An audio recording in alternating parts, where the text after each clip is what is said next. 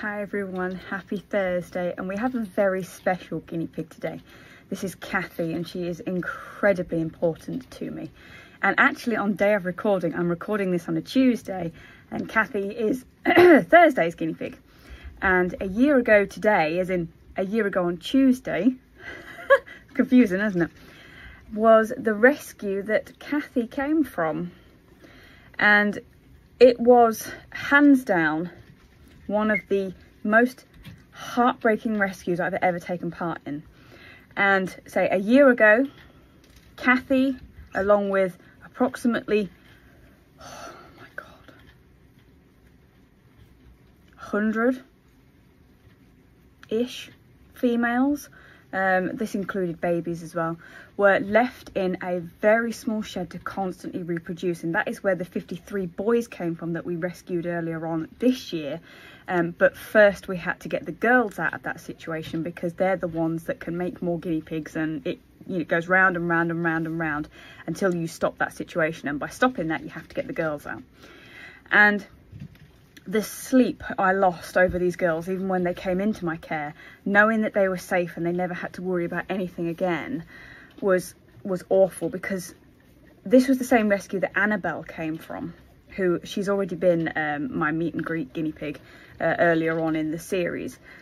And these girls had no life in them whatsoever. They had hardly any hair on them because they hadn't got the nutrition in any food, oh, sorry darling, in any food to actually grow hair, because they were all pregnant and all their energy was going into reproducing babies.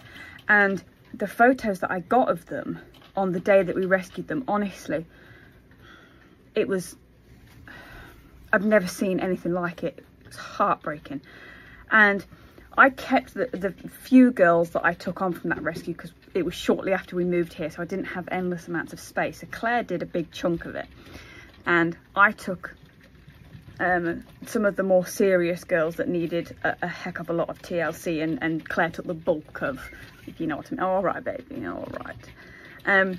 But Kathy is one of those girls, and honestly, when I tell you, she is such a sweetheart, and no pig in here deserves to be chunky more than the pigs that came from that rescue, because the thought that used to keep me up at night was that I could never imagine any of my guinea pigs ever having to worry about when their next meal was coming from, and how frightening and awful that would be to live every day like that. And that's the thought that kept me up, that they just spent their time scared and worried for food and producing endless babies and trying to keep the babies going, because they were such good mums. You know, they should have been terrible mums, like, oh, you know, not again, but no, they were so attentive to their babies.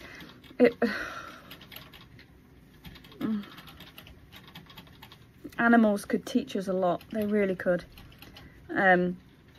Kathy has, I don't know whether she's a sister or her mother, I honestly don't know, but they look very similar. We have Kathy and Aubrey, who are very similar. The only difference is Aubrey has a little mark on her nose, but other than that they are the same. They have this lovely ginger band around them, and they're chunky, and she wants to get down because the herd are eating grass. So I'm going to pop you down.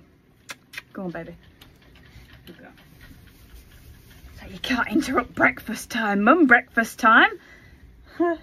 So I know we haven't done a huge amount of rescue work in our time, but what we have done has been, and that rescue I think will stick in my mind forever. And I'm so grateful that the girls are okay and they're all thriving in the herd, and that they're doing really well, and they're nice and chunky, because that's exactly how they deserve to be. So I'll see you again tomorrow for another meet and greet, and Kathy's gone.